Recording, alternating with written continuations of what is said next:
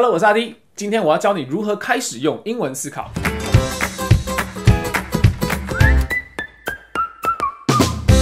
Hello， 大家好久不见，欢迎大家回到阿滴英文的频道，跟我一起快乐学英文。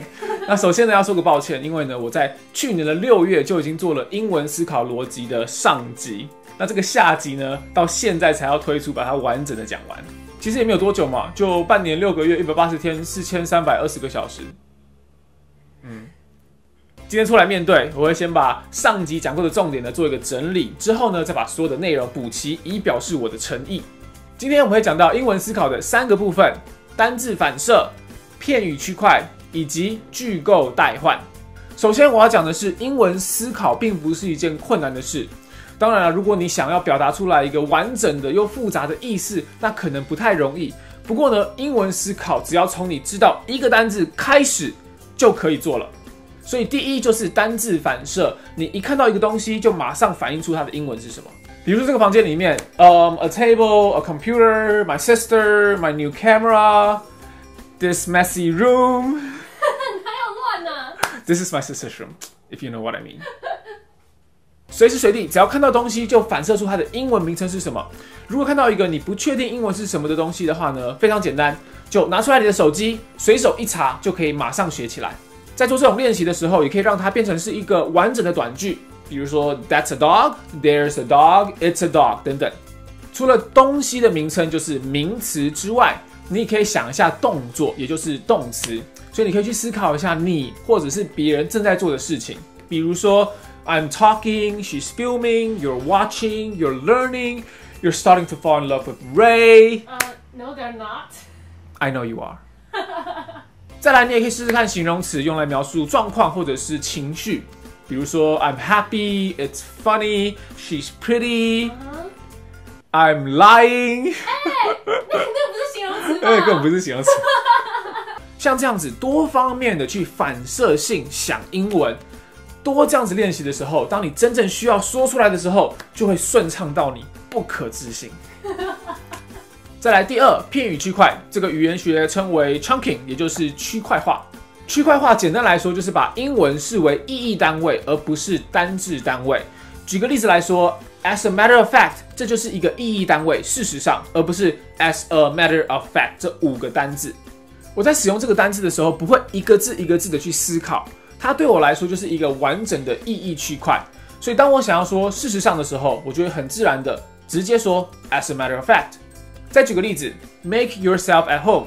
如果我们要用文法来分析的话 ，make 是实义动词，省略了主词 you，yourself 是反身代名词 ，at home 是副词片语。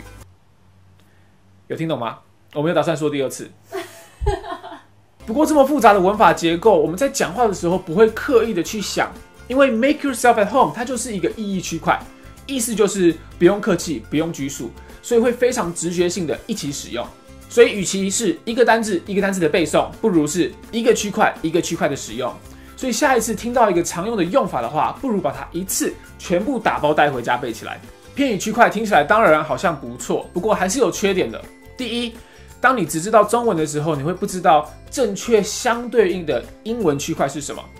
第二，就算你真的找到了，这一个区块也只能一次表达一个意思，无法有弹性的创造出其他的意义。所以第3就是句构代换，也就是了解基本的文法架构之后呢，代换不同的内容来创造不同的语义。英文是一个词性很明确，各词性该摆在哪一个位置也很规律的语言，所以呢，了解基本的文法架构可以让你不断的延伸句子，或者是呢，可以让你透过代换来创造出新的句子。一个最简单的例子就是 I want to 加上动词，那这个在文法上面叫做不定词，不过你不需要知道这个，你只需要知道 I want to 加上动词。所以比如说 I want to talk to you, I want to teach you English, I want to make you improve 等等。再来，除了单词的代换之外，你可以代换的是子句，比如说 How to think in English， 这个就是一个子句，作为是名词，所以它可以放在任何受词的位置。所以你看哦 I need to learn this 就可以代换成 I need to learn how to think in English。再进一步，你可以试着用连接词把2个完整的句子连接在一起。比如说 I'm already thinking in English, but I'll need to work on it more。